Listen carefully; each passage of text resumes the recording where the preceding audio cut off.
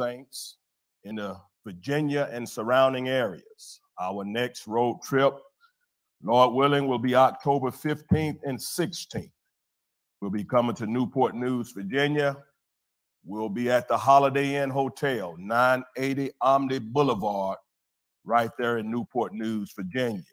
On that Saturday, October 15th, we will have a Q&A session from 1 until 3. From 1 until 3 will be questions and answering of the scripture, and service will begin, Lord willing, at 6 p.m. Service will begin at 6 p.m. on that Saturday. And Lord willing, on Sunday, October 16th, service will begin at 11 a.m. So Virginia, we're looking forward to being there with you all. After that, we'll be back in Atlanta, Georgia again. October 29th and 30th, we will be at the Doubletree Hotel again. We was there this past weekend, and we'll be back there for 5th weekend fellowship on October 29th and the 30th. On that Saturday, October 29th, service will begin at 6 p.m. Elder Ellis out of Fayette, Mississippi will be speaking on that Saturday evening at 6. And Lord willing, on that Sunday morning, October 30th, I will be speaking at 11 a.m. Again, 4156 La Vista Road, Tucker, Georgia, next October 29th and the 30th. After that, we'll be in Montego Bay, Jamaica. That's Montego Bay, Jamaica on November 6th and November 27th. Now, I will pay close attention to you all that will be attending the service in Jamaica. The Holiday Inn Resort is where all services will take place. The Holiday Inn has informed me that anyone attending the service in Jamaica, if you're not staying at the resort, you must register, which simply consists of you giving your name. All right? They informed me this on Monday, that anyone coming from the island or coming from anywhere, if you're not staying at the resort, they must have your name in advance so that when you get to the gate, your name is there and they'll allow you to come on through. All right? Simply send us your name. They made it plain to us that it is our responsibility, the church, to present the names of all those that will be attending. Okay? So you can email us your name. Email address is over my shoulder, or you can call it to my office. Just get us your name if you plan on attending the service. If you're thinking about attending, go ahead and present your name so we can give your name to the resort so that your name could be at the gate so you're cleared to come on into the service. It don't cost nothing. It's free. They simply ask for names of the ones that will be attending the service. This is their rule. It's not Ella Murray's rule. It's their rule. All right? So you that are staying at the resort, you don't have to worry about that. You already registered by being at the resort. But anyone that's not staying, some of the saints here in the States have told me they're going over to Jamaica with me. They're from Jamaica. They have family in Jamaica. Some have houses in Jamaica. You will need to send your name because you're not staying at the resort. All right? Anyone not staying at the resort, send us your name. Email it to me. All you got to do is say, this is my name. I will be attending the services in Jamaica. We will forward that list of names to the hotel. All right? So make sure you govern yourselves according to that. They informed me of this on this past Monday. All right, we have a form here for those who are going to the service, for those who will be staying at the resort. I've received calls in my office, some trying to make reservations at the hotel, and they're being told different things. Well, they emailed us a form. If you are going and you want the church discount, the church block discount, you must contact the church. Just email us, call us, ask us for a form. We will email you the form. All you have to do is fill your form out. This is the way they register for the hotel, for you staying there. You fill out the information on here, choose the type of room that you wish to stay in. The room rates start at $199 per night. We have these forms here. You can email the church, call the church, email our secretary. I think hers is Son of God Alive. What is it? sonalive20@gmail.com. If not, just email the main email address over my shoulder, and we'll get a form emailed to you, mailed to you. However, we'll get it to you so you can fill out the form. You can get the discounted rate that is been given to the church. All right? Govern yourselves according now. We'll be making these announcements as time progresses. All right? We thank God, saints, for all things. Let me also say I want to thank God for a beautiful trip this past weekend to Atlanta, Georgia. We certainly had a good time with Bishop Bryant and the saints. It was good to see some for the first time. We had never met before. It was good to get a chance to meet all of you all. We thank God for those that was baptized in the name of Jesus Christ. Brother CeeLo, we certainly thank God for him. He went down in water in the name of Jesus Christ. Pastor Crawford of North Carolina, he went back to water in the name of Jesus Christ. Just wanted to make sure he got it right. By a believer in the Son of God. Young brother used to be a Seventh-day Adventist, 18 years old. He went down in water. We thank God for all of them. We certainly do thank God for how the Lord is opening his people's understanding. All right? Beautiful trip, beautiful fellowship there at the park. A lot of food, just had a good time, good environment. We thank God for all of those that travel from all the different states that was represented there. We certainly thank God for all of you all. All right? Now tonight, I have a ton of emails and I have a whole lot of calls in my office. Now, I'm going to answer as many as time will allow. We may not get them all. I've gotten God knows how many emails since I've been at the church sitting in my office. Be patient with me, saints. Be patient with me. All right? We will be answering them as quickly as we can. But keep in mind, I get a lot of them from around the world. So just please be patient with us. But let me say a few things first before we get into the emails or the calls. Give me Titus, basic chapter 1. Titus, chapter 1. And I want to start reading at verse 4. We've got to set some things in order. Titus 1:4 said what? To Titus, mine own son, after the common faith. Paul said to Titus, my own son, after the common faith. Grace, mercy, and peace from God the Father and the Lord Jesus Christ, our Savior. What did he say, Bracy? For this cause left I thee in Crete. For this cause left I thee where? In Crete. That what? That thou shouldest set in order the things that are wanting. What did he tell Titus to do? Set in order the things that are wanting. What did he tell Titus to do? Set in order the things that are wanting. Saints of God, we've got to set some things in order tonight. I want everybody to pay attention. Going forth from this point forward, at this church and wherever we travel to, in any of our fellowships, if you testifying testimonies will be limited to 3 minutes. That's for everybody. You've got 3 minutes to testify. That's it. Now, we're put in a position where we've got to set things in order. We give brothers who's conducting praise service instruction almost before every service. Let the saints know, consider the other saints of God. If you're going to sing, we got a full house, a packed house like we had in Atlanta. If you're going to sing, sing. If you're going to testify, testify. Don't do both because we want to be considerate of the other people. You want to give them an opportunity as well. They say it plainly, and most saints adhere to it. But you're always going to have some that is going to get the mic and going to go on and on and on and on. It is disrespectful to the brothers who just gave instruction. It's disrespectful to the other saints in the service who wish to testify or sing as well. It's disrespectful. We're not going to tolerate that. The Bible said for the elder to set things in order And we're doing that tonight.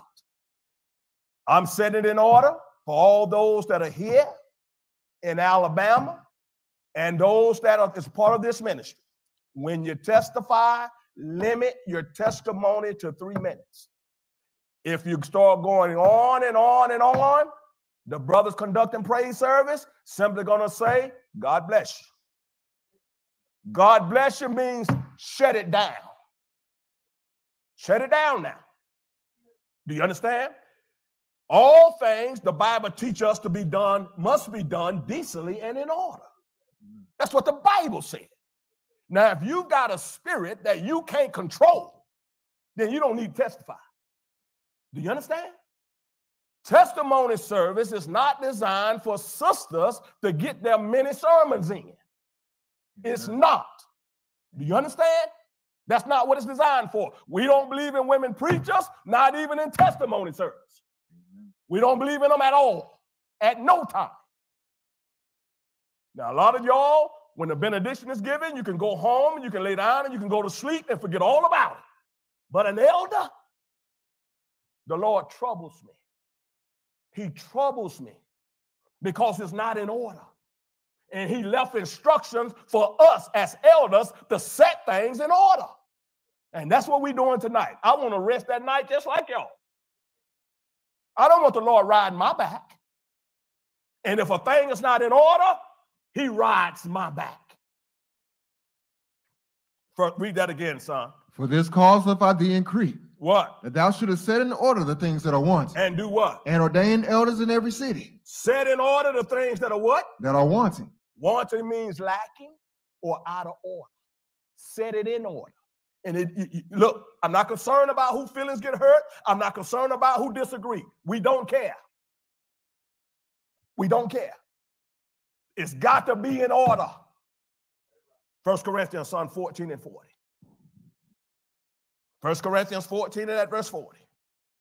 I want you to hear me talking now. What did it say, son? Let all things be done decently and in order. Did it say all things? All things. All things except testimony service. Let all things be done decently and in order. We want to encourage the saints to testify. Encourage saints to sing praises unto God. But it's got to be done in order now. Ain't no, listen, it's out of order for a sister to get up 10, 15 minutes with the mic in her hand. We're not going to do that. Do you understand? It's out of order, and we're not going to do it. Hear me talking. Brothers either. We're not going to do that now. From this point forward. And Bishop Brian is dealing with the same thing in Atlanta tonight. The same thing. We discussed it. We're on one accord. Listen, Bishop Brian and Murray, we're one. I said we're one. We're in agreement. We're on one accord. In order. It's not fair. You got a full house and one person take 15 minutes. What about the others that wish to testify?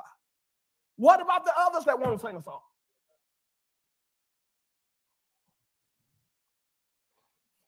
It's got to be done in order. I want to sleep at night as well. Saints, we thank God for all things. Y'all keep us in your prayers. All right, brothers and sisters, tonight, again, we got a whole lot to try to cover tonight. I'm going to get the phone calls out of my office first, and Lord willing, we'll proceed on from there. We've got a whole lot of them, and, you know, we've been sitting in my office there, and the calls kept coming and kept coming and kept coming, and I know people, you know, want to hear their questions. They want to, you know, hear their email, but y'all have to be patient because there's no way I can cover all that I have in a broadcast, not even 2 or 3 broadcasts. So just be patient with us. All right. Y'all listen carefully to this first caller. He's out of the UK, United Kingdom. Twin, let caller 5 and 6 play. Don't stop it. Let it play.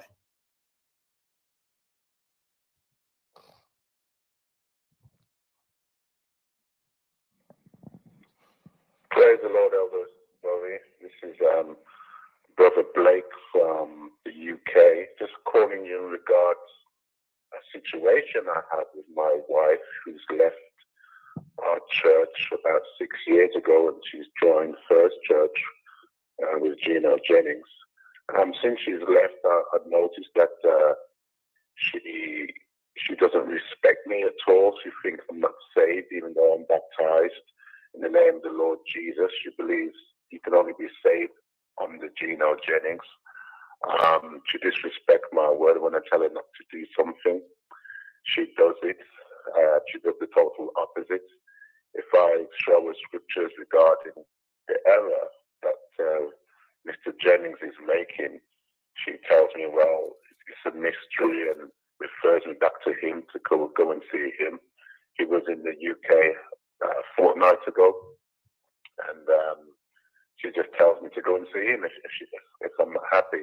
The home life is terrible now. We've been married over 30 years, got children and grandchildren, but she just not compliant. I'm not saying it in a way to mean disrespectful, but as a husband that looks after her, provides for her, gives her a home, a wonderful life. But when it comes to anything spiritual, it's something that she doesn't listen to me at all. She's spending her money on the church. I believe that she's given thousands of pounds over the next couple of years.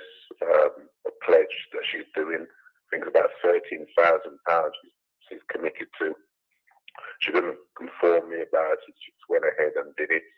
So it's been a very hard time with her. You know, she doesn't relay anything back to me. She doesn't come to speak to me about the church and the church rules. She just does it. You know, so if I notice something, whether she takes her rings off or just just different things that she's doing for the church, I'll have to ask her a question, and then she will tell me, well, the church says this and the church says that. I find it quite frustrating. As I say, home life is not the same because of it. Two can't walk together unless they agree.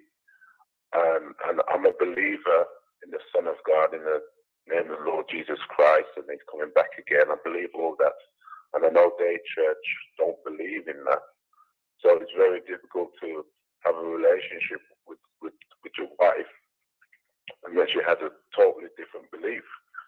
And I really believe that she's bewitched by this doctrine of Gino Jennings.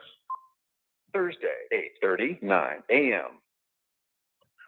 Hi, Pastor, it's me again, Brother Blake from the UK.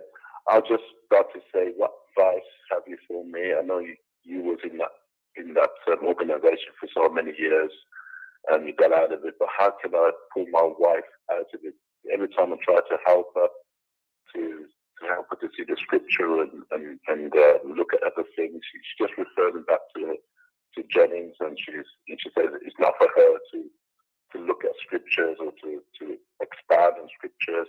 He's the man. I've got to go through him. And, you know, I'm living a Christian life, and we've got a Christian home, but she doesn't obey the word of her husband. She doesn't honor me. I find her very secretive now. You know, so I just want some advice from you, which is a practical way to go with this, because as I say, it's been 6 years now, and it's not getting any better, it's getting worse, and she's committed herself to it. She's like the blind leading the blind in my eyes, and you know, the scripture talks about these silly women being led astray, and I believe that she's one of these silly women caught up in worshipping the creature more than the creator. So I just want some advice from you, Pastor Murray. I'm in need of some help. Your advice would be grateful. I'm in the UK. I don't know if there's any churches that you correspond in the UK. But I would like to know if there is. I've been saved over 30 odd years now, and I'm striving to enter into God's rest. I'm just praying, oh God, that you know, that my prayer can turn it around, that God open her understanding, that she may come out of this. Pray for me much in Jesus' name. You can call me on this number if you want to talk to me in Jesus' name. Give you thanks. Pray for me. Amen. Let me say to my brother in the UK, my heart go out to you, brother. I mean, my heart go out to you. I feel your pain. I feel your pain, brother. And my advice to you is keep praying and fasting for your wife. Keep praying and fasting for her that the Lord will open her understanding. And keep talking to her, brother. Keep talking to her. You say you think she's bewitched. Well, brother, it's not a matter of thinking. I've been there, brother. Not only your wife, but most of the people there are bewitched. Most of the people there are brainwashed. Most of them. But the word of God is presently delivering his people out of there. Remember, Jesus said, my sheep will hear my voice, and a stranger they won't follow. If your wife belonged to Jesus Christ, some way, somehow, the Lord is going to allow her to hear truth and deliver her out of first church foolishness. If she belonged to Jesus, it's got to happen.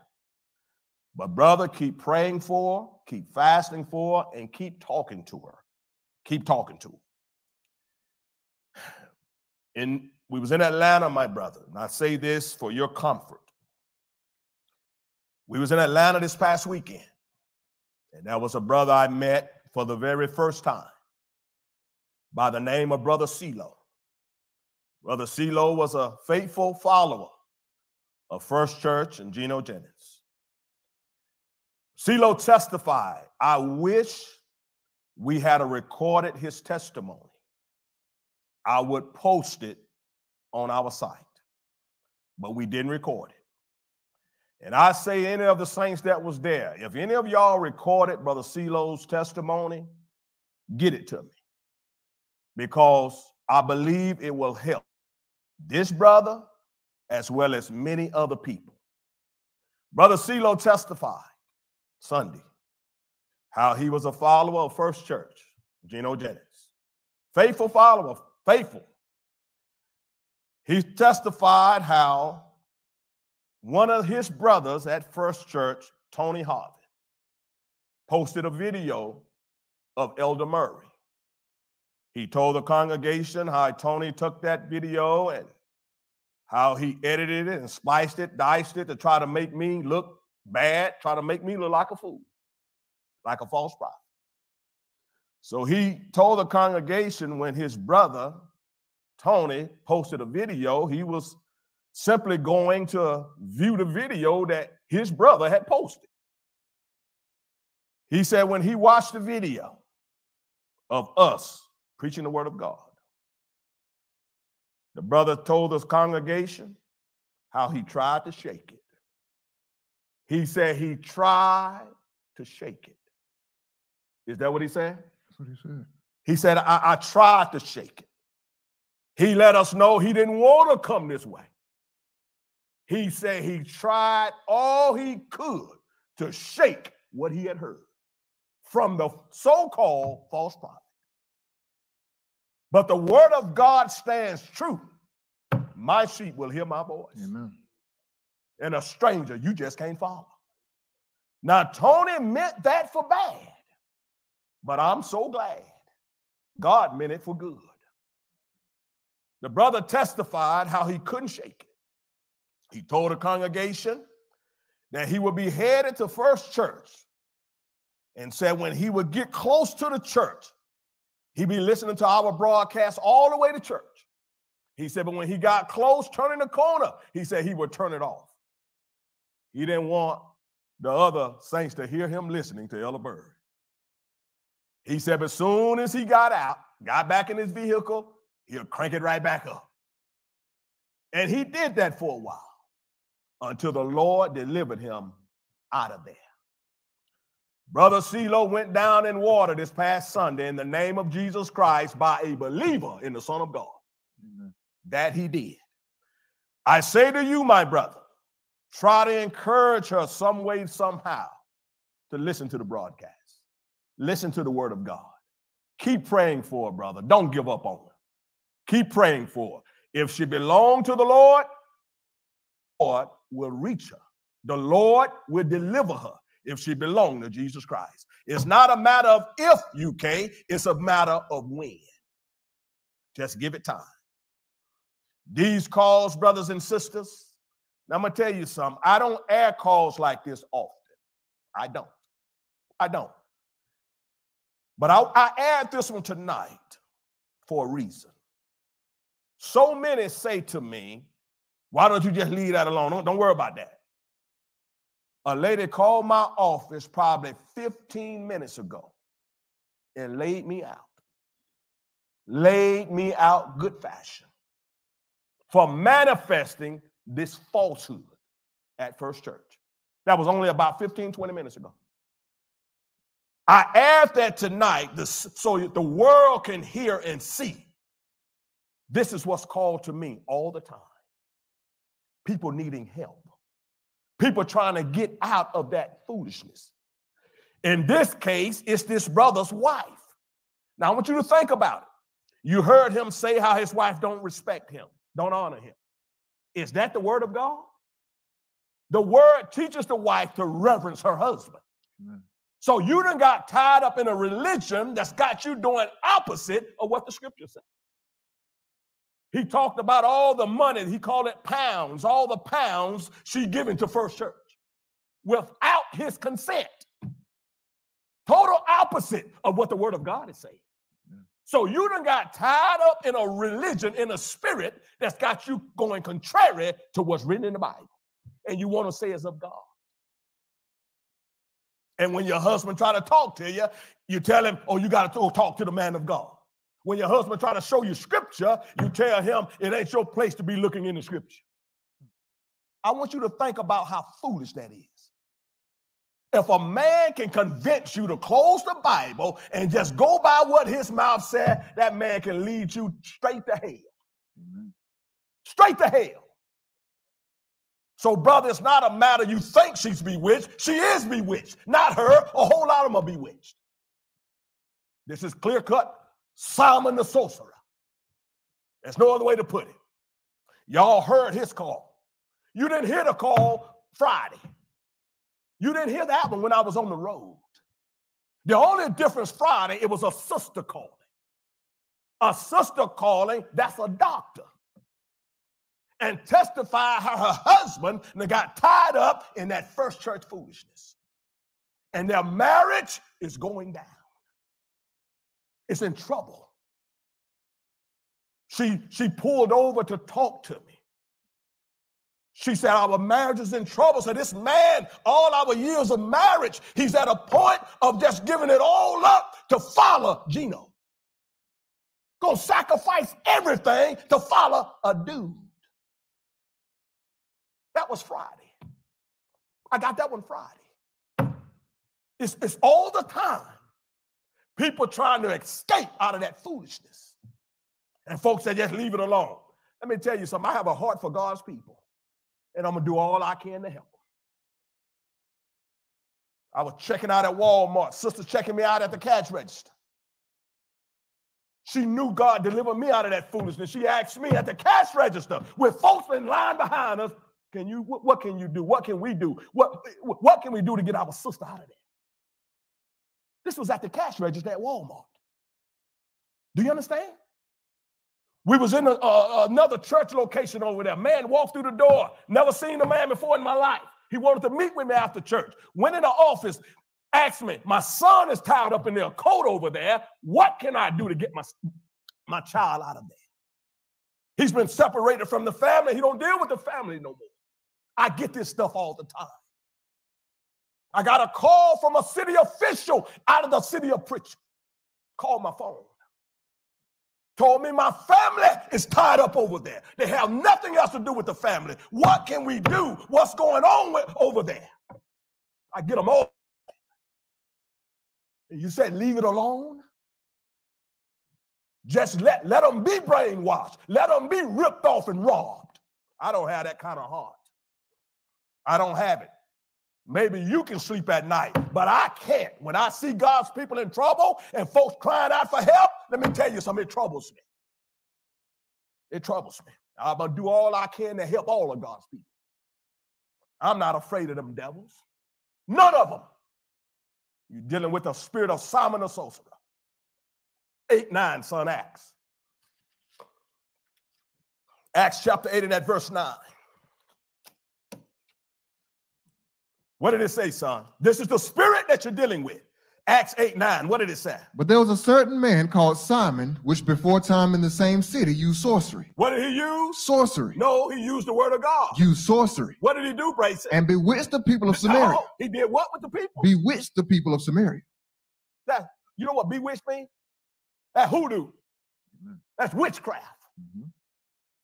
What did he convince them of? Giving out that himself was some great one. Himself? Himself. Himself? Himself. Do that sound familiar? Amen. Not Jesus Christ is a great one, my God, but himself is a great one. Do that sound familiar to y'all? Amen. That's the spirit you're dealing with, UK. But the Lord is able to deliver your wife, brother.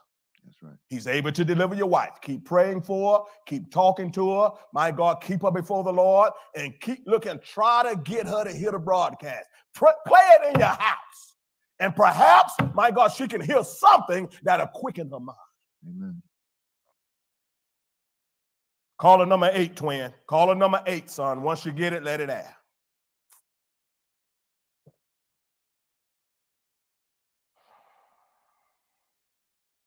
Yeah.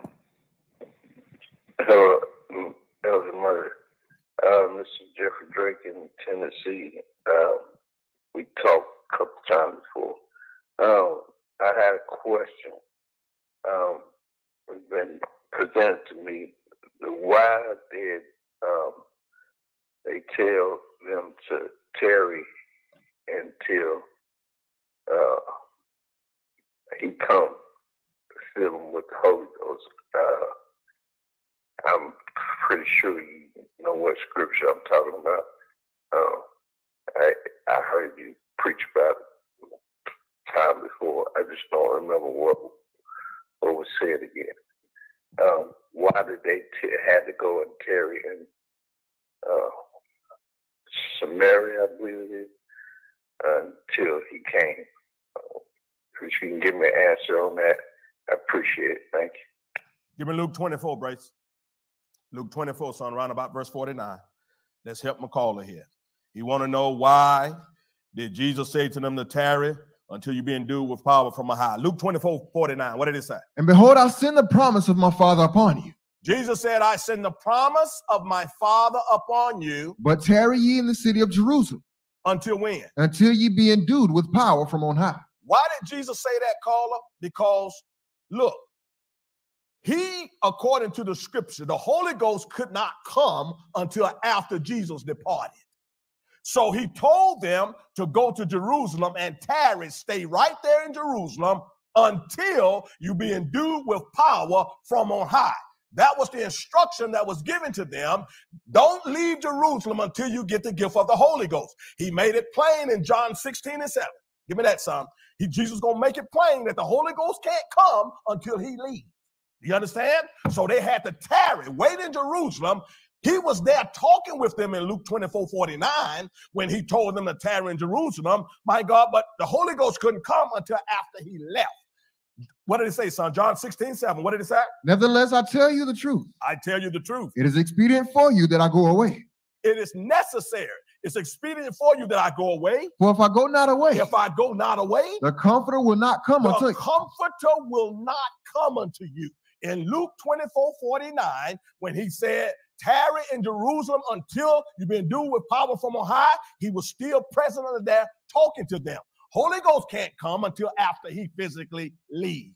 Read that again. What did it say? Nevertheless, I tell you the truth. What? It is expedient for you that I go away. That I go away. For if I go not away, the Comforter will not come unto you. If I don't go away, the Comforter will not come unto you. But if I depart, I will send him unto you. I will send him unto you.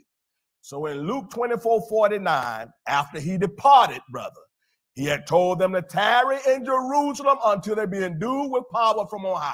Give me Acts 2 and 1 now. They over at Jerusalem. Jesus done departed. The Bible said what? And when the day of Pentecost was fully come, What happened? they were all with one accord in one place. And what happened? And suddenly there came a sound from heaven as of a rushing mighty wind. As of a rushing mighty wind. And it filled all the house where they were sitting. And what happened to embrace it? And there appeared unto them cloven tongues. Cloven tongues. Like as a fire. Like as a fire. And it sat upon each of them. Read it. And they were all filled with the Holy Ghost. Filled with what? The Holy Ghost. It couldn't come, caller, until after Jesus departed. So this is the reason why they was told to tarry in Jerusalem until you be endued with power from on high. Let me say this here also. It comes to mind in the person that I was talking to on Friday, whose husband got tied up, got bewitched in First Church. This sister actually asked me. She said, there should be some type of platform or something, I forget how she worded it, where all of us, companions or family or whatever that's going through this, should be able to communicate with one another. I mean, it was that serious with her.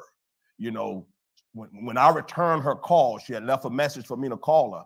I returned her call while I was traveling. I do that a lot of times because I have a lot of time to talk. But she pulled over. She told me she was driving. She pulled over to talk to me. And when she was saying it should be like a talk group or something for all of them that's going through this with these folks that are brainwashed. The Bible talks about in the book of Jude how they're sensual, devilish, separating themselves. That's what Jude said. And most of these family members, my God, I'm told by these family members how the ones that's tied up in that cult, how they separate from the family. They have nothing to do with nobody but those that's in the cult. It's sad. It's truly sad. And these people call Elder Murray day and night for help because they know I've been there. I've been there. Your help is in Jesus Christ. That's where your help is at. Hear the word, believe in Jesus Christ, keep praying for them, keep crying out to the Lord for them. If they belong to Jesus, they got to come out. They got to come out. If they don't come out, then the word of God done fell to the ground. And not one jot or tittle of this is going to fall to the ground. All right? Caller number 9, twin. Caller number 9. Once you get number 9, let it go, brother.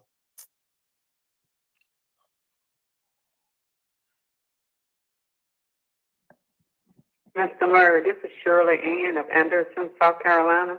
I don't really like talking on the phone, and when I do, I get nervous because I just don't like talking on the phone. But I have a question, and I know you've been busy, and I know you said you're going to call me back, but I may forget my question.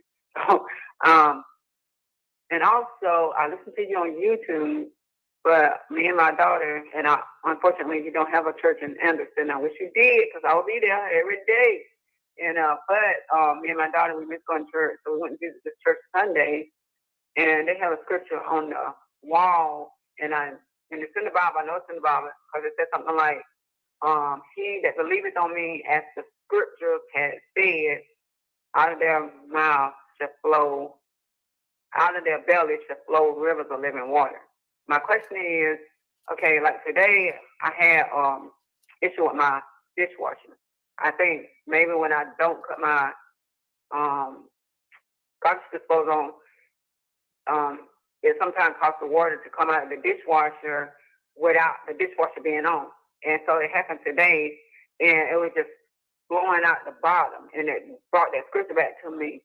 And so, and I done read that scripture in the Bible before, but I've been really seriously praying for the Holy Spirit, been really, really seeking the Lord about the gift of the Holy Spirit. I grew up in the Baptist church. I ain't always believing, but ever since I've been listening to you, I've been having the desire to have the Holy Spirit. I've been really sincerely praying to the Lord. And then when I seen that water coming out of my dishwasher, and then I thought about that scripture, but I don't understand what it exactly means. So that's my question. Can you please explain what that scripture means about the water, out of your belly flows rivers of living water? Can you please explain that, please, sir, on your broadcast or when you have church service? so I can see it. Please, sir. Thank you. And so sorry. It took me so long to explain myself. I get nervous talking on the phone. But you have a blessed day. Bless you and your family. And I thank the Lord. I always thank the Lord for even letting me come across your YouTube channel, because I remember back, I think it was 2016 or 17, when I prayed to God to reveal things to me, so many questions I don't have the answer to, that I can't get the understanding for myself, and I just didn't have nobody I could go to. So I was praying to God to please send somebody to me, and then He let me come across your YouTube channel, and I know it was from God. So I know I'm learning, and I want to continue learning, but I'm the kind of person I need things broke down and explained. Like I really have a hard time. All right, sisters, you good. Thank God for you. Let me explain. Out of thy belly shall flow rivers of living water. It ain't got nothing to do with the water in your washing machine or your dishwasher. Not at all. This is some living water here. You understand? This is some living water. This was prophecy first, sister. Give me Isaiah, son, 12 and 3. I want Isaiah 12 and 3, and I want Isaiah 44 and 3. This was prophecy first, and then it's going to come to pass. It actually came to pass on the day of Pentecost. But listen to Isaiah 12 and that verse 3 first, Bracy. What did it say, son? Therefore with joy shall ye draw water out of the wells of salvation. Listen, Isaiah is prophesying with joy. Shall you draw what, Bracy? Shall ye draw water? Water gonna be drawn from where? Out of the wells of salvation. In other words, the one that is responsible for your salvation is gonna give you some water. You understand? And the water he gonna give you is not natural water. Amen. Isaiah 44, that verse 3. Isaiah gonna prophesy again. What did he say, Bracy? For I will pour water upon him that is thirsty. I will pour water upon who, Bracy? Upon him that is thirsty. Did it say thirsty? Thirsty. So you got to be thirsty to get this water. Amen. The Bible said what, son? For I will pour water upon him that is thirsty. I will pour water on him that is thirsty. And floods upon the dry ground. And floods upon the dry ground. Give me John, son, chapter 7. And we're going to start reading at verse 37. Remember, he said he's going to pour water on him that is thirsty. On them that is thirsty. What did it say, John 7:37? In the last day, that great day of the feast. That great day of the feast. Jesus stood and cried, saying. Jesus stood and cried, saying what? If any man thirst. If any man thirst. Isaiah said, to them that are thirsty. The Bible said, if any man thirst, let him come unto me and drink. Jesus said, let him come unto me and drink. What did he say? He that believeth on me. He that believeth on me. As the scripture hath said. How must he believe? As the scripture hath said. And that's the Son of God declaring you must believe on him as the scripture hath said. What did it say, Bracy? Out of his belly shall flow rivers of living water. What kind of water? Living water. Sister, that water in your washing machine or dishwasher, it's not living. No, sir. No, it ain't living. My God, it's going to drain out and going on out through the sewage. Do you understand? This water Jesus is talking about is living water. What did it say, son? But this spake he of the Spirit. What was he talking about, Bracy? Of the Spirit. He was talking about the Spirit. Which they that believe on him. Which they that believe on him. Should receive. Should receive. Should receive. So he's talking about living water that'll flow out of thy belly. Give me John 4:10, son. Let's get the woman at the well. Let me say, sister, you said you were seeking the Lord for the Holy Ghost. When you receive the Holy Ghost, that scripture will be a whole lot plainer to you then. Amen. Then you'll understand when you receive the Holy Ghost, because it's like rivers of living water that's flowing up out of you. When that Bible said rivers of living water, amen, you can feel it. That's right. And let me tell you something. I feel it in my belly. Amen. Just like the Bible said. I feel it moving down in my belly, right in my gut. I can feel it moving. Rivers of living water. This spake he of the Spirit. Bible said, of which them that believe on him should receive. John 4:10 said what? Jesus answered and said unto her. Jesus answered and said to her what? If thou knowest the gift of God. If you knew the gift of God. And who it is that saith to thee, give me to drink. And who it is that said to you to give me something to drink. Thou wouldst have asked of him. Jesus said, then you would have asked of me. And he would have given thee living water. What kind of water? Living water. The Son of God said, you would have asked of me, and I would have gave you some living water. Living water. That water in your dishwasher is not living, it's not alive. What's in Elder Murray tonight is living water. I can feel it moving. It's on the inside of me. All right? So when you receive the Holy Ghost, you will have a better understanding of John chapter 7, verse 38, the living water. All right? Twin, if you would, give me caller number 9, son. Caller number 9. Once you get number 9, let it air, brother.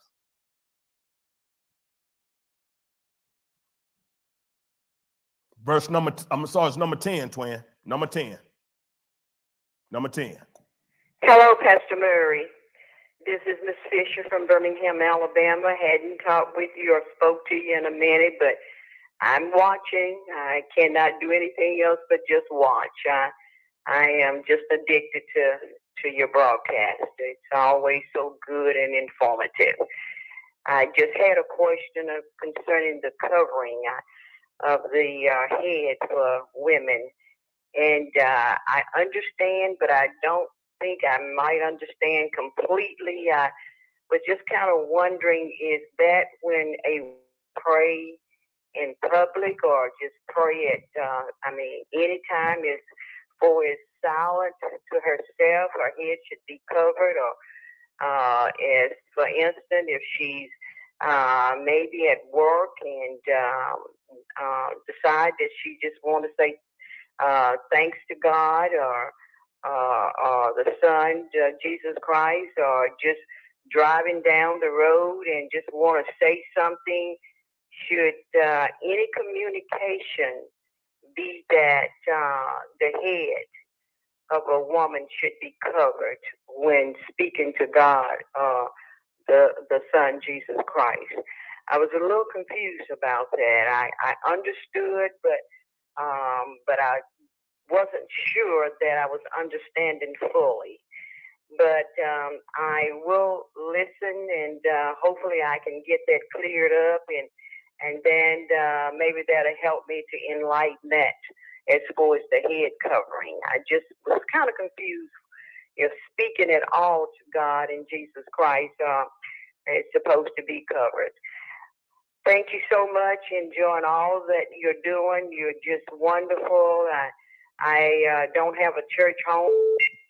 I feel like you are my home church, because I look forward to seeing and listening to what all you have to say. I have learned so much and enjoying every one of your broadcasts that I've seen, and it's enough on the website or Facebook that you can hear something every day. Don't really have to wait till the Sunday or Wednesday. Just go back and read some of the messages and the services that you've done in the past, not just yesterday, but years ago. So just wanted to touch base with you about that. Hope everyone is well along with you and your church family. And I'll talk to you when I can. Thanks so much. God bless you, Mother Fisher. We thank God for you. Birmingham, Alabama. Mother, we will be in contact with you, but we're going to answer your question on tonight.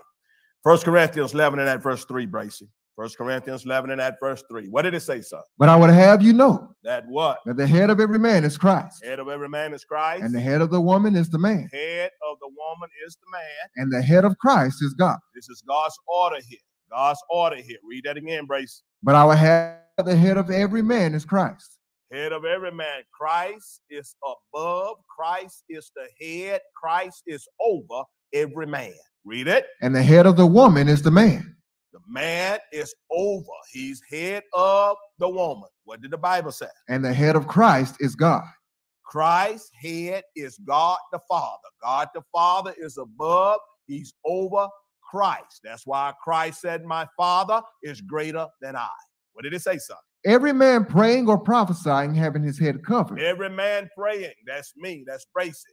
That's all the men. Praying or prophesying having his head covered. Dishonoreth his head. Dishonoreth his head. You're dishonoring your head.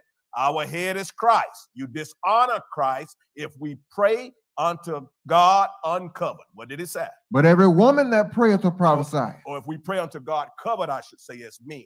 If we pray unto God covered as men, we dishonor Christ. What did it say, son? But every woman that prayeth or prophesieth with her head uncovered. But if the woman pray or prophesy with her head uncovered, Dishonoreth her head. she dishonoreth her head. She's not only dishonoring the man, but she's also dishonoring Christ. She's dishonoring God, because this is God's order. When a sister pray, mother, any female praying unto God, whether you're driving down the street, whether you're in your house, whether you just, whatever you're doing, if you're going to talk to God, whether it be through prayer or the Bible going to say prophecy, your head as a female must be covered. I cannot come behind the scripture and make an exception and say, well, except in this situation, God understands. You know, God, it's all right in this. No, I can't do that. I've had men say to me, well, I work on a job that requires me to wear a hard hat. So I can't take my hard hat off because I'll lose my job. Well, you pray when you're able to take your hat off. But I cannot give you authority or permission to go against what we read out the Bible. I can't do that. If the Bible said, man, your head must not be covered, then that's what I got to preach. And if it says, sister, your head must be covered, that's what I got to preach. Read it, son. What it say? But every woman that prayeth or prophesieth with her head uncovered. Prayeth or prophesied with what? Her head uncovered. Her head uncovered. Dishonoreth her head. She's dishonoring her head. For that is even all one as if she was shaven. Notice, Paul is letting you know he knows she got hair. For those who want to say the only covering she got to have is hair. Paul says she dishonoreth her head as if she were shaven. So he's letting you know, okay, I know she got hair, but if she pray with it uncovered, she dishonoreth it as if she had cut it all off. It's an equal dishonor. What did it say, Brace? For if the woman be not covered, if the woman be not covered, let her also be shorn. What is Paul saying? If you don't want to cover it up, cut it off. That's what Paul is saying. What did he say, son? But if it be a shame for a woman to be shorn or shaven, Paul said, but if it be a shame for you to cut it off or be bald head, let her be covered. Cover it up. Cover it up. Let me tell you something. During the time of prayer, the Lord wants all the glory. Your hair, your long hair, sister, the Bible says, is given to her for her glory. But during prayer, the Lord wants the glory. Listen to me. Don't be so caught up in your glory that you won't cover your glory and give him the glory during prayer and prophecy. You understand? Praying or prophesying, sister, your head must be covered. Amen. That ain't Murray's commandment. That's chapter and verse that you can read. All right? I hope and pray you got an understanding. If not, mother, we'll be talking, or you can call back and I'll go more in depth into it. All right? Thank God for your mother, and we long to meet your Mother Fisher. Mother Fisher has been supporting this ministry for years. She's faithful. Never met her before in my life. I think she's about 75 years old. Never met her before in my life. Thank God for your mother and be encouraged. All right?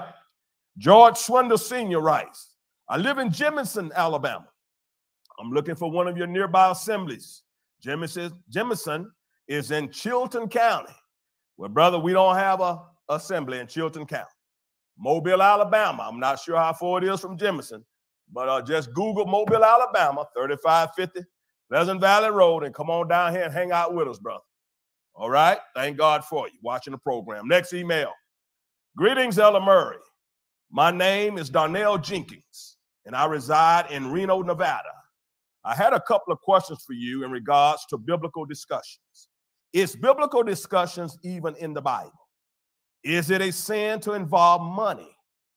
I recently unsubscribed from an unhealthy biblical, so-called biblical discussion platform because the person who runs it has no love for the word of God, and it's just entertainment. People placing $10,000 offers to people if they can prove the nature of the Son of God. Fellow who runs it, sending himself text messages, acting like he you, and showing people. So he's sending himself text messages and acting like he me. He write, it was too much, so I unsubscribed them.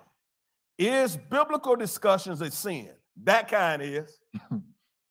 that kind is, brother. It is sin. Because you involve yourself in something that Paul said, withdraw yourself from. Paul said, withdraw yourself from that type of foolishness. All right, Bracy, give me that from 1 Timothy 6. And at verse 3. To sit down with someone with the right spirit, brother, to discuss the scripture, no sin. But fellas like you're talking about, yes, brother. Paul gonna tell you plainly, withdraw yourself. Withdraw yourself from these fellas. 1 Timothy 6 and 3 said what, Bracy? 1 Timothy chapter 6 and at verse 3. What did he say, son? If any man teach otherwise. I want you to hear this, Nevada. Paul said, if any man teach otherwise. And consent not to wholesome words. Notice he said wholesome words. Even the words of our Lord Jesus Christ. Stop a moment. They're not consenting to wholesome words. And they don't care for the Lord Jesus Christ. They say he dead. What did it say, son? And to the doctrine which is according to godliness. What's his condition? He is proud. What's the condition of them fellas? He is proud, knowing nothing. Oh, they proud and don't know nothing, Paul said. They just as proud and don't know nothing. What did he say, son? But doting about questions and strifes. Doting about. They ask a question before you can answer, they done jumped over here. Before you can answer that, look, Paul said they're just doting about. They're doting about. What they doing, son? But doting about questions and strifes of words. Questions and strifes of words. Whereof cometh envy. This is going to be the result of it, Nevada. Envy. Strife. Railings. Evil sermons. Just going back and forth. Railings. Evil what? Evil sermons. Read it. Perverse disputing of men. Wait. What kind of disputing? Perverse disputings. What kind of disputing? Perverse disputings. Perverse disputings. How are they minds? Of men of corrupt minds. What's the condition of their mind? Corrupt minds and destitute of the truth. Their minds are corrupt, Nevada, and they don't have the truth. Paul said they destitute of the truth. So listen, supposing what? Supposing that gain is godliness. How should we interact with them? From such, withdraw thyself. Debate them. Withdraw thyself. Have a biblical discussion with them. Withdraw thyself. Nevada, Elder Murray, I don't answer their calls. I don't return them fellas' calls. I don't answer their emails. I throw them in the trash. And when they call me and leave messages, I delete them. I obey the scripture. I withdraw myself. I don't deal with them, brother. And I advise you, Nevada, to do the same. All right? Next email. David Harold Johnson writes, Dear Elder Murray, I have another question. Where are the dead now, both saved and unsaved? In John 5:25, it says, those who died in Christ, they will hear the voice of the Lord and rise. That is the first resurrection. The rest of the dead shall be resurrected in the second resurrection. So are they all asleep till then? John 5:25, son said, what? St. John chapter 5 and at verse 25. What did it say, Brace? Verily, verily, I say unto you. Truly, truly, I say unto you. The hour is coming. The hour is coming. And now is. When what? When the dead shall hear the voice of the Son of God. The dead gonna hear what? The voice of the Son of God. Basically, how can they hear the voice of the Son of God if he dead? What did the Bible say, son? The dead shall hear the voice of the Son of God. No, the voice of God the Father. The voice of the Son of God. And what's going to happen? And they that hear shall live. They that hear shall live. For as the Father hath life in himself. As the Father have life in himself. So hath he given to the Son to have life in himself. And what else did he do? And have given him authority to execute judgment also, because he is the Son of Man. Read it, Brace. Marvel not at this. Don't be surprised at this. For the hour is coming. Hour is coming. In the which all that are in the grave shall hear his voice. Stop a moment. You asked the question. What about the unsaved dead? Okay. The Bible said, how many that's in the grave? All that are in the graves. Did it say all? All. That are where? That are in the graves. What's going to happen? Shall hear his voice. Okay. It's saying all that's in the graves. All of them are in the graves, brother. All of them are resting. The dead in Christ are resting in the presence of the Lord, according to the scripture. Not in heaven, because they're not going there until after judgment. But according to scripture, yes, they're resting in the presence of the Lord, and we can spell that out with scripture. What did it say? All that are in the grave shall hear his voice. And what's going to happen? And shall come forth. All that's in the grave gonna hear his voice and shall come forth. They that have done good. They that have done good. Unto the resurrection of life. Unto the resurrection of life. But wait a minute now. That's those that have done good. They're going to come forth to the resurrection of life. But you got some other dead folk there. What about them? And they that have done evil. They coming forth too. They that have done evil. Unto the resurrection of damnation. They all are resting until that time. Do you understand? They in the grave until that time. All right? We can spell it out. 2 Corinthians chapter 5, Philippians chapter 1, round about verse 21. You know, Paul talked about being absent from the body, present with the Lord. Paul said, Mike, on Philippians chapter 1, for him to die is gain. He talked about departing from this life, going in to be with Christ in the presence of the Lord. He talked about, in other words, he wasn't afraid of death. He said it was more needful for him to stick around for the sake of the people. So when one died, they do go in the presence of the Lord and rest in the presence of the Lord. But for us going into heaven, not unto judgment. Not unto judgment. The Bible said we must all appear before the judgment seat of Christ, that we may give an account for all the deeds done in our body, whether it be good or bad. All right? Next email. That's good. Next email. Horace O'Brien writes, hello, Ella Murray. I have been following you on YouTube recently, and I have been following you on YouTube recently, and I wish to thank you for reaching out to me while I was in Jamaica. As I explained to you then, I believe through the word of God that Jesus Christ is the Son of God, and I would like to be baptized the correct way and strive for the baptism of the Holy Ghost. I'm aware that you plan to visit Virginia from October 15th through the 16th. Virginia is near to Maryland, where I live, and I'm planning to attend both services. However, I am unsure if you will be having a baptismal service. Whether or not, I am still planning to attend. If there is a baptismal service, I would gladly use the opportunity to get baptized. Please be encouraged in the word and continue to preach the truth to God's people. Respectfully, Horace Bryan. Brother Bryan, we thank God for you, brother. And yes, we'll be in Virginia, Lord willing, October 15 and 16. And brother, every place we go, we baptize. Every place. You understand? Every place as we travel throughout the world, baptism in the name of Jesus Christ will take place. All right? I got a call in my office out of Georgia before we went to Georgia. I didn't get the message till I got back to Mobile, but a sister was calling asking, will I be baptizing in Georgia? Well, I was out of town. I couldn't get a message. So when I got back, I called her back. She didn't make the service because she didn't know whether I was going to be baptizing or not. Well, every place we go, we baptize. Every place. So that's automatic. You understand? When one hear the word, repent, they want to go down in the water in the name of Jesus Christ, as long as they're believing in the Son of God, we'll take you down right then and right there. All right? We thank God for you. All right? Next question. Mary, next email, she writes, do you believe Jesus and God are one? Yes, we do. We do believe Jesus and God are one. We believe it, but we understand what the scripture is saying now. John 10:30, son. What did the Bible say? I and my Father are one. We believe that, writer. Mary, we believe Jesus, the Son of God, and God the Father. We believe that they are one. I said they are one. But they're not the same one now. Amen. Do you hear what I just said, Mary? I said, we believe they're one, but not the same one. Amen. John 10:30 said, what? I and my Father are one. I and my Father are one, Mary. One here simply means in agreement. Right. Unity. Do you understand? Father ain't contradicting the Son. Son ain't contradicting the Father. The Son said, I do always those things that please the Father. They are one. They are in agreement. 1 Corinthians 3:5. Let me explain it to you, my sister. I want 1 Corinthians 3:5, and I want St. John 17:20. I want to give Mary an understanding. Yes, we believe Jesus and God are one, but they're not the same one.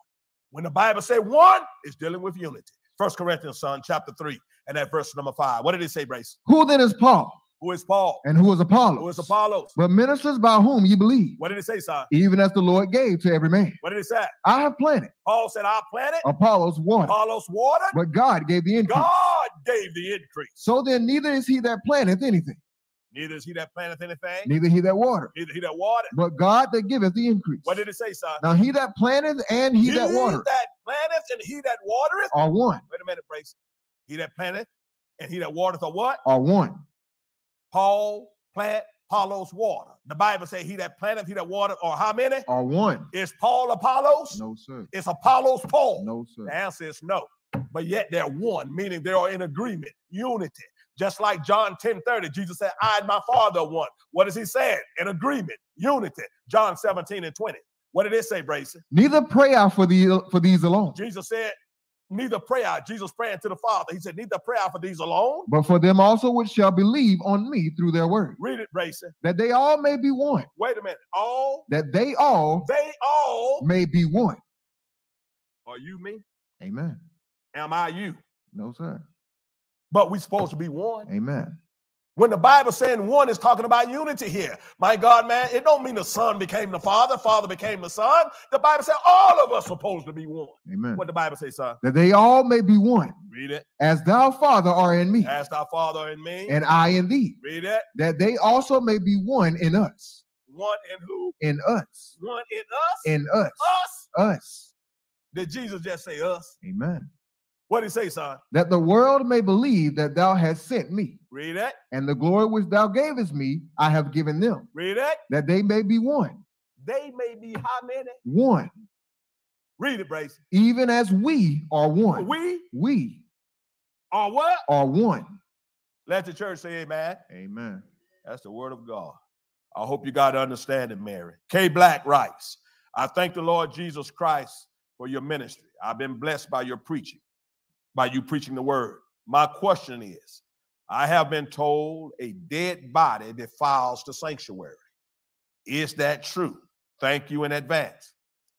Some of them are trying to condemn us for having a funeral, y'all. That's what that is all about. They saw the funeral online and they railing because we had a funeral in the church. Well, let me tell you something. We're going to have another one this Saturday. And let me tell y'all something that's got a problem with it. If you die, invite me. I'll come preach yours too.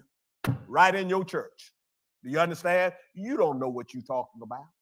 Listen, this building ain't the church. That's right. Do you hear what I just said? Y'all don't know what you're talking about. Look here. The building is not the church. This building can burn down tonight. Did the church burn down? No, sir. The church, look here.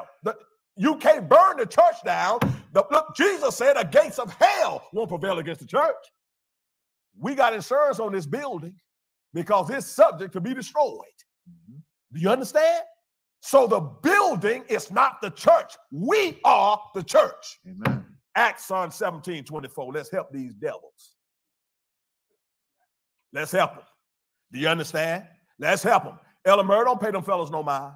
Do you understand? Look here. I don't pay them no mind. They got that foolishness from S.C. Johnson. That's where they got it from.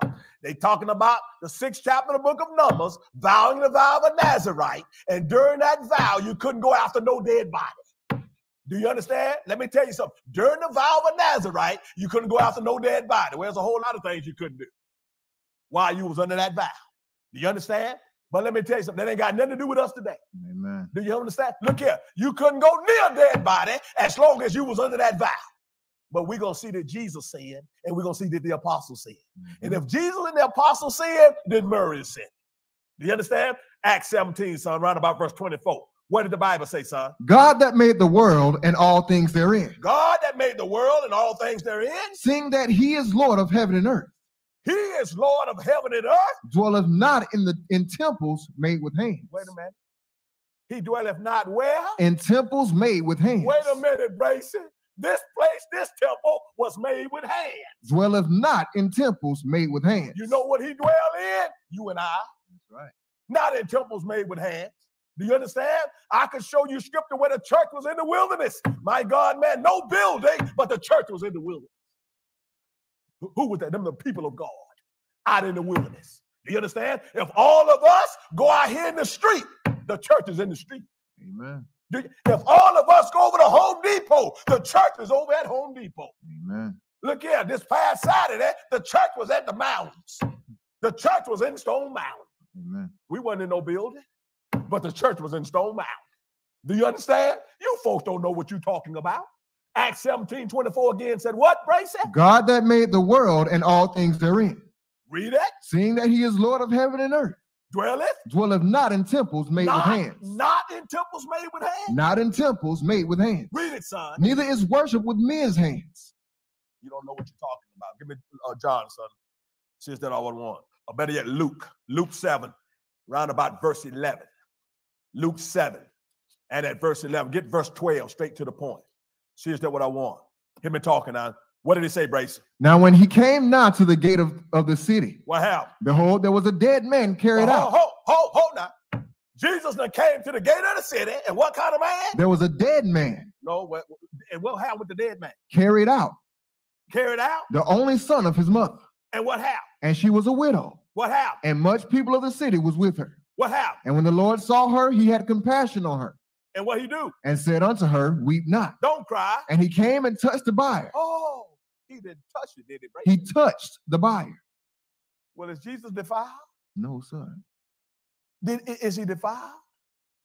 In the 6th chapter of the book of Numbers, you couldn't go near a dead body while you was under that vow. Jesus went and he did what? And touched the bier. And what happened? And they that bare him stood still. And what happened, Brace? And he said, what did he say? Young man, I say unto thee, arise. Young man, I say unto thee, do what? Arise. And what happened, Brace? And he that was dead, sat up. Jesus not only went and touched it, he raised him from the dead. Amen. Now, if it was a sin to go near a dead body, did Jesus just say it? Did Jesus just say it? You folks don't know what you're talking about. 849, son. Here's what I want. Luke 8, round about verse 49. Luke 8:49. This is Jairus' daughter. What happened, Brace? While he yet spake, there cometh one from the ruler of the synagogue's house. What happened? Saying to him, thy daughter is dead. Oh, so Jairus' daughter is what? Is dead. What happened, Brace? Trouble not the master. Don't trouble the master. But when Jesus heard it, what happened? He answered him, saying, what? Fear not. Don't be afraid. Believe only. But believe only. And she shall be made whole. What did it say, son? And when he came into the house, what happened? He suffered no man to go in, save Peter and James and John. Peter, James, and John went in with him. And the father and the mother of the maiden. What happened, son? And all wept and bewailed her. Read it. But he said, what did he say? Weep not. Read it. She is not dead, but sleeping. Read it, Brayson. And they laughed into scorn, knowing that she was dead. Read it, Brayson. And he put them all out and took her by the hand. And well, Brayson, come on. He ain't touched her, did he? Took her by the hand. He done touched a dead body? Amen. Well, I know Jesus got to be corrupt. He got to be defiled. He done touched a dead body. They say you ain't supposed to go near the dead. Read it, Brace. And he put them all out and took her by the hand. Took her by the hand. And called, saying, what did he say? Maid, arise. Maid, arise. And her spirit came again. And what happened, son? And she arose straightway. And what happened? And he commanded to give her meat. And what happened? And her parents were astonished. They was astonished. But he charged them that they should tell no man what was done. Wasn't time yet. Give me Acts 20, around about verse 7, son. Y'all fellas, man, let me tell you something. Y'all a waste of time. And I mean it. They're a waste of time. I got other emails concerning this, but I'm not even going to read them because the false prophets' names who's on them, they want to hear their names. So I'm not even going to read them. It's dealing with the same thing. Let me say to the writer, I don't care what them false prophets say. Ella Murray don't care.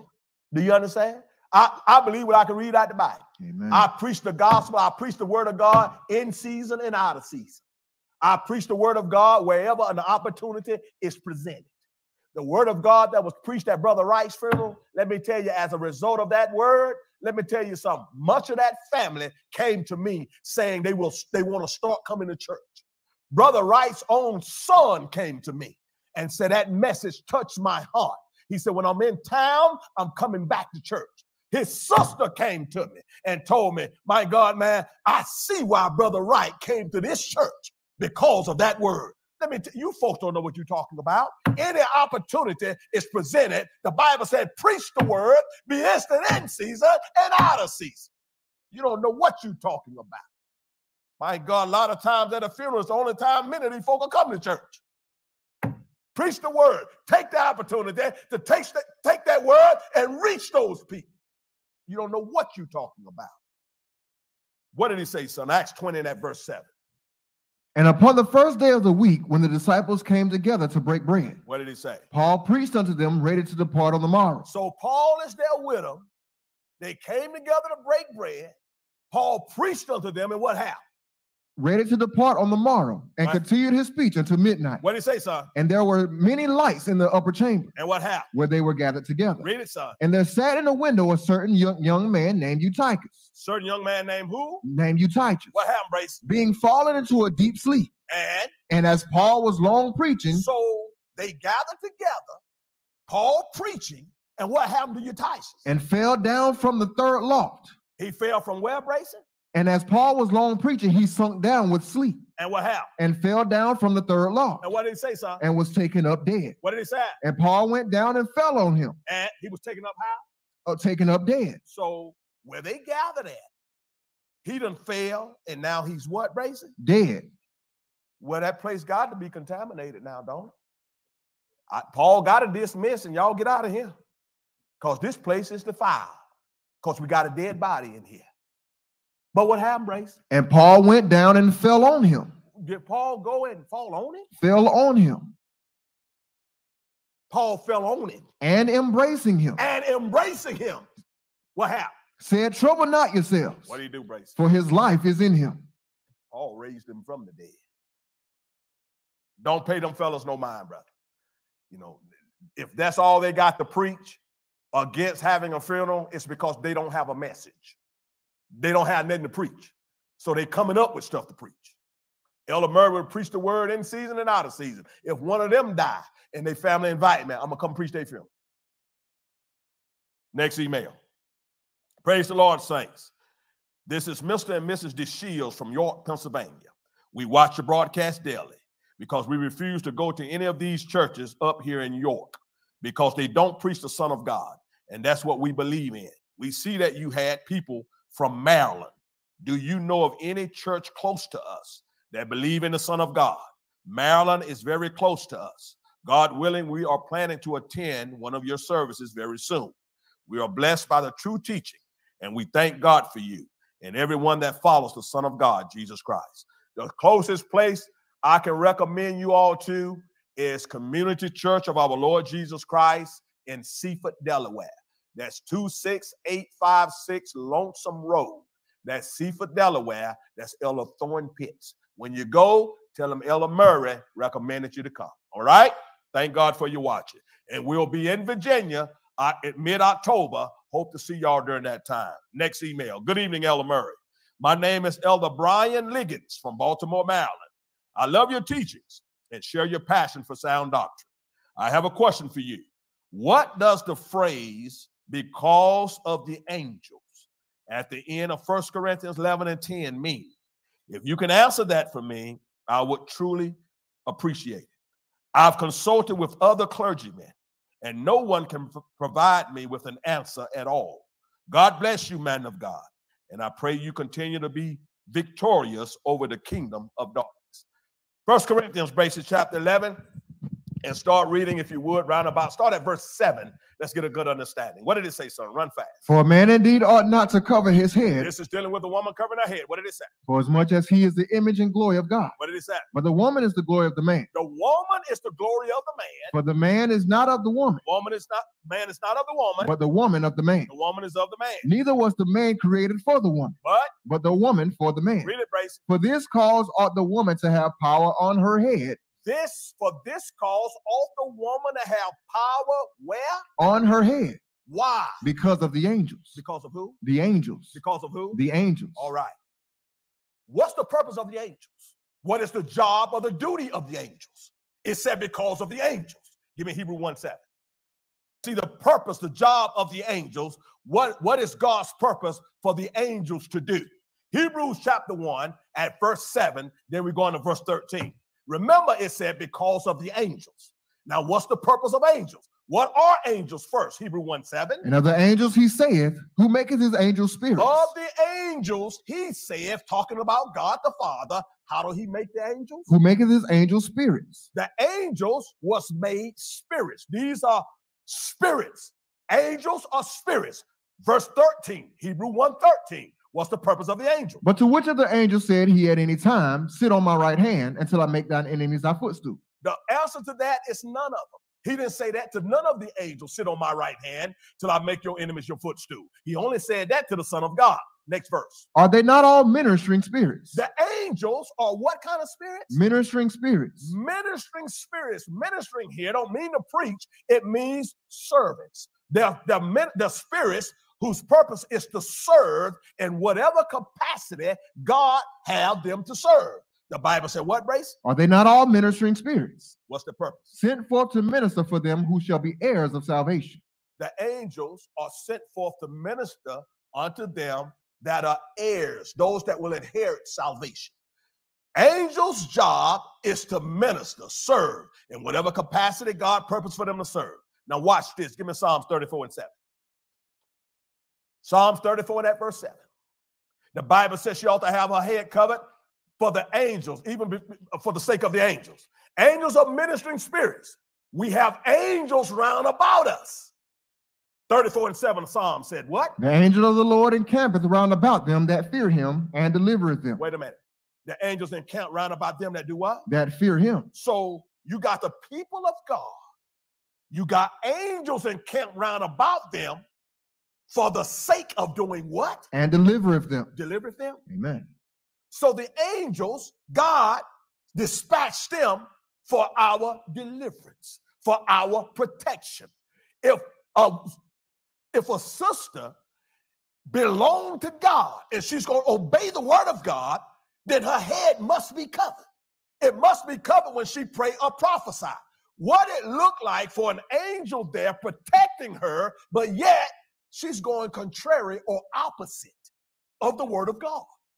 If the angel is there encamped round about her to deliver her, but yet the angels see her doing the opposite of what the word of God requires of her, how is he going to protect her? How is he going to defend or protect her?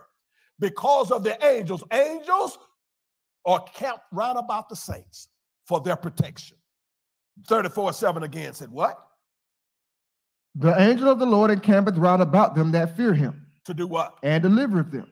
The purpose of the angels is to deliver the saints of God. If God see fit to dispatch angels, but yet we as the people of God got to be in the will of God. If the woman is there praying, her head is not covered, she's praying or prophesying, then she's out of the will of God. How is an angel going to protect you if you're out of the will of God? The head covering shows even the angels that you're under subjection. It shows even the angels that you're under submission. Their job is to protect the people of God. The angels of God encamping round about them, my God, man, that fear him to deliver them. 2 Kings real fast, basically. 6:15. I want to show you something. I want to show you something with the angels. The purpose of the angels. We have angels round about us. And if the children of God that believe that, then you won't need a security team. Not if you know you got angels around. You don't need a security team. Watch the prophet. 2 Kings 6:15. Run fast, Brace. And when the servant of the man of God was risen early and gone forth, behold, an host compassed the city, both with horses and chariots. Okay, you got the servant of the man of God. You got him here, and he looking, and a host will compass the city. You got all these folks coming after the man of God and his servant. What did it say? And his servant said unto him, What did the servant say? Alas, my master. Alas, my master. How shall we do? How shall we do? And he answered, Fear not. Don't be afraid. For they that be with us are more than they that be with them. Read it, son. And Elisha prayed and said, What did he say? Lord, I pray thee, open his eyes. Open his eyes. That he may see. That he may see. And the Lord opened the eyes of the young man. Well, the prophet knew the protection that they had, but the young man couldn't see it. So he asked the Lord to open the young man's eyes. And when he did what, Brace? And the Lord opened the eyes of the young man, and he saw. What did he see? And behold, the mountain was full of horses and chariots of fire. The mountains was full of what? Horses and chariots of fire. Where were they? Round about Elisha. The horses full of, the mountains full of what, Brace? Full of horses and chariots of fire. And they were round about where? Elisha. These are angels. These are angels there to protect the man of God. Do you understand? So if a man of God truly believed that, he don't need security around him. He's got angels compassed round about him to protect him and deliver them. Do you understand? Now, what are the chariots here? Psalm 68:17. Watch this. You had all these chariots of fire round about the prophet. What are the chariots of fire? Psalm 68:17 said what? The chariots of God are 20,000. The chariots of God are what? 20,000. 20,000. Even thousands of angels. Thousands of what? Angels. Thousands of what? Angels. That's what it was round about Elijah.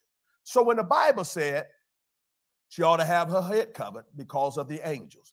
Angels are ministering spirits sent forth for our protection. The Bible said they encamped around about us to deliver us, but yet we've got to be in the will of God. We got to be in the will of God. If a woman is there praying or prophesying with her head uncovered, my God, she's out of the will of God. So how is an angel of God going to protect her if he sees she's out of the will of God? Likewise with myself. If I'm a child of God, as a man, I can't be there praying with my head covered because I'm out of the will of God. The angels are ministering spirits, but we got to be in the will of God. All right? I hope you got to understand it. We coming to a close here. 2 more and we out of here. Could you please, better yet, let me get this last one here. Dear Pastor, I need some advice. When I was 23 years old, I was raped by a man I worked with. I became extremely depressed and tried to kill myself. I was never allowed to talk about it and was told to just drop it, forget about it, and move on. Now, 32 years later, I'm checking Facebook and see him on there. He is married, has children and grandchildren. His life is fine and dandy. Meanwhile, I am clinically depressed, overweight, and have tried to kill myself twice. My husband died of cancer after only 5 years of marriage. We were not able to have children because of what happened to me. I have had 5 surgeries in 5 years and cannot work because I still have health problems. I say all this to ask, why does God let good things happen to bad people and bad things happen to good people? I have always gone to church and was saved at a young age. He refused to have anything to do with God. I have forgiven him for what he did because I believe that is what God wants me to do. It is not fair. What can I do to get over this? How do I get over this and get on with my life? How do I get a life? I do not know how to be happy. I teach a ladies' Sunday school class at my church, and I am also involved in the ladies' ministry and a ladies' Bible study, but I am still very lonely and depressed. I am sorry to bother you with this, but I really need some advice. Thank you, and God bless you. Sister, let me say this to you. I appreciate your email, and Ella Murray want to help you. I feel your pain. I see the pain in your letter. You've gone through a lot. You ask, how do you get over this? How do you get on with your life? How do you get a life? Sister, it starts with forgiveness. That's where it starts at. You say in your letter, I have forgiven him for what he did because I believe that that is what God wants me to do. Sister, I want you to hear Ella Murray. I'm here to help you. I can tell by the language of your letter, you haven't forgiven him. There's some unforgiveness there. You state here, 32 years later, I'm checking Facebook and see him on there. He is married, has children and grandchildren. His life is fine and dandy. Meanwhile, I am clinically depressed. Your statement here lets me know that you haven't truly forgiven him. Because if you had truly forgiven him, sister, then you will be happy that his life is fine and dandy. You will be praying for him that his life continue to be fine and dandy. Sister, it starts with true forgiveness. You ask, how can you go on and have a life? It starts with you forgiving him. Not only for his sake, but for your sake. You forgive him, sister. You clear yourself of that weight, because right now you're carrying him around. And right now, sister, in all reality, he's still holding you in bondage because you're carrying him around. The only way you're going to free yourself, you got to lay him aside. The only way you can truly lay him aside is truly forgive him. How do you move on? Give me Mark 11. Give me Mark chapter 11, and I want you to start reading at verse 24. It starts with forgiveness, not only for his sake, but for your sake, that you can truly move on. Do you understand? I feel your pain, sister. I feel your pain. But you've got to get to a point of true forgiveness so you can free him and free yourself, and then you can move on. Mark 11:24, son. What did it say? Therefore I say unto you, I say unto you, what things soever you desire when you pray, whatever you desire when you pray, believe that you receive them. Sister, you want happiness, you want freedom, you want to be able to move on. The Bible said, whatever you pray for, believe that you're going to receive it. And ye shall have them. And you're going to have it. And when you stand praying. But it comes with condition. Here's the condition. What did it say? And when you stand praying. When you stand praying. Forgive. Forgive. When you stand praying, you got to be willing to forgive. It didn't say what it was. It's whatever it is. You got to be willing to forgive. Read it, Brayson. And when you stand praying, forgive. When you stand praying, forgive. If you have aught against any. Sister, you got to ought against it. And let me tell you, it's understandable because of what he did to you. But don't let what he did to you hold you in the past. Don't let it hold you back there. He's going on, but yet you being held back there by what he did to you. In reality, he still got control over you. The only way you can truly move on, you got to forgive it from your heart. What did it say, Brace? And when you stand praying, forgive. When you stand praying, forgive. If you have aught against any. If you have aught against any. That your Father also which is in heaven may forgive you your trespass. That your Father in heaven may forgive you your trespasses. What did it say, Brace? But if you do not forgive. But if you do not forgive. Neither will your Father which is in heaven forgive your trespasses. In order to free yourself, you got to be able to forgive him. The load will get a whole lot lighter, sister, when you truly forgive him. Matthew 5, son. See, is that what I want? Matthew chapter 5. I want you, sister, Elder Murray is going to be praying for you. I hope and pray that you take these words and meditate upon them. Matthew 5, Brace, start around about verse 44, son. Matthew 5 and at verse 44. Listen carefully, sister. What did it say? But I say unto you. I say unto you. Love your enemies. Love, despite what he did to you, sister, love him. What did it say? Love your enemies. Read it. Bless them that curse you. Bless them that did what? That curse you. That curse you. Do good to them that hate you. Do good to who? To them that hate you.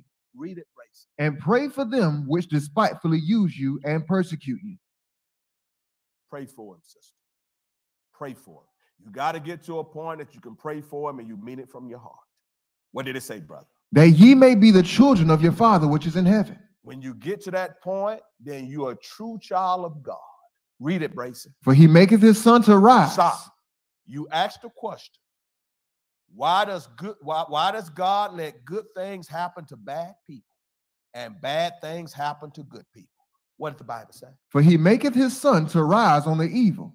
He maketh his sun to rise on the evil. And on the good. And on the good. What else? And sendeth rain on the just and on the unjust. God bless both. He blessed the sinners and the saints. He reigned on the just as well as on the unjust. That's what God do. That's why he allowed good things to happen to, as you said, bad people. Because he's a merciful God. Do you understand? But sister, despite how things may look, Ecclesiastes, son, 8:12. I want you to hear me well. We coming to a close. I'll save this last email to next week. Ecclesiastes chapter 8 and at verse number 12.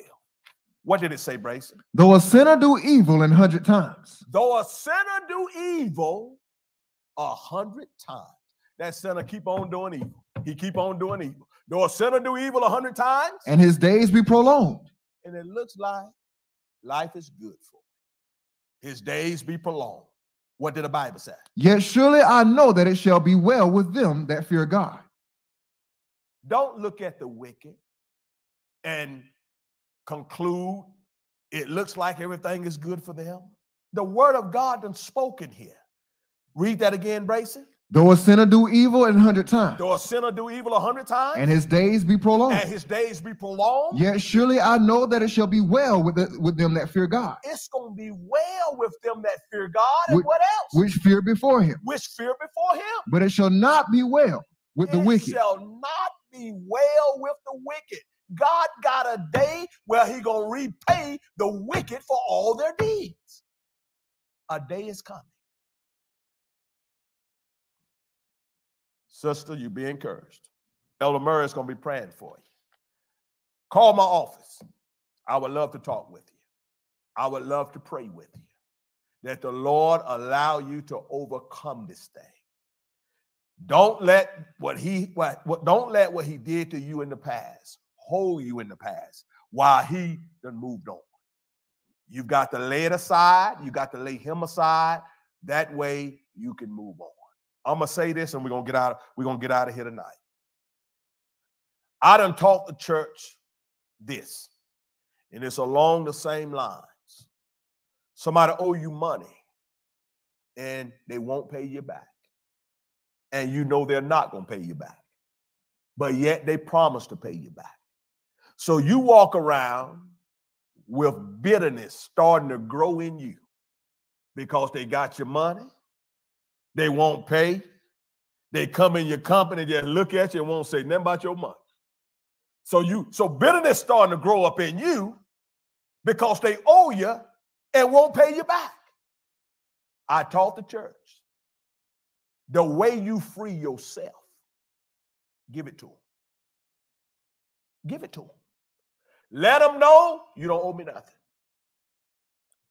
I'm going to give you that. That's yours. You don't owe me nothing. Take that and let that be a blessing to you. What did you do, Murray? You just freed them, but not only them, you freed yourself. Because now you can't walk around with bitterness growing up in you. I want my money. No, you gave it to them. They weren't going to pay you back no way. Do you hear what I said? You know they weren't going to pay you back no way. But you did that to free yourself. That way you're not walking around this stuff growing in you because they won't get my money. No, give it to them. Give it to them. That way you're going to free them and you're going to free yourself. Rather than walking around with all this stuff growing up in you and they going on about their business. They ain't thinking about it. They know they ain't going to pay you no. Free them of the debt. Sister, forgive the man. However hard it may be, forgive him. That you may free him and yourself. That you can move on. All right? We're praying for you. Be encouraged. Feel free to call my office. Don't forget, saints of God, that will be attending Jamaica. If you're not staying at the resort, you need to call and give your name or email your name to the email address over my head, just letting us know you're going to attend. That way, your name can be presented to the resort. All right? You that's staying at the resort, you already registered because you're staying at the resort. All right? You that is coming for the church service, you want the group rate for the church, email the church. Just simply tell us you need a form for registration to stay at the resort to get the church group rate. One of our secretaries will email it to you or we'll drop it in the mail and mail it to you. All right? So you can fill out the form. The form has the church name on it. That way they know you with the church and you get the rate that has been given to the church. All right? We thank God for all of you. James Hernandez, I got your email in my hand. Can't get to it tonight. Time is gone. I will do my best, Brother Hernandez, to make yours the first one next week. I'll do my best to remember that. Pray that I can remember that. All right? Thank God for y'all. Until Sunday, better yet, until Saturday, we'll broadcast the preaching of the funeral on Saturday. Just the preaching on Saturday. All right? And all my enemies that say we shouldn't have a funeral in the church, y'all tune in. Don't miss it. All right? Until Saturday, God bless you and peace be unto you. Saints, we thank God for